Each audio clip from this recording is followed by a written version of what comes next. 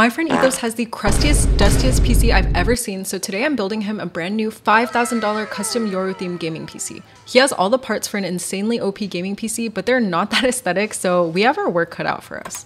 Starting out with the MSI Prospect 700R gaming PC case, I'm going to take off some panels and paint them blue to match the theme. I'm sanding down all the panels and taping them off first so we can get a professional finish. I'm using car paint from paintscratch.com for this, not sponsored, but it dries faster and is way more durable than the paint that I used to use. Y'all, I ordered 2 shades of blue to make sure I had a backup option, but tell me why they're both wrong. But here's what the final color looks like. I'm reassembling the panel and I'm low-key an overachiever, so I'm printing a Yoru mask to put on the case. My 3D printer still shows the layers, so I'm filling and sanding that with Bondo to get a smooth surface to paint on. Taping the mask off was so hard and took me like an hour, but here's what the mask looks like. And Ethos has a favorite wallpaper on wallpaper engine, so I got that printed on the back panel. The artist handle is xcharney, so go ahead and show them some love.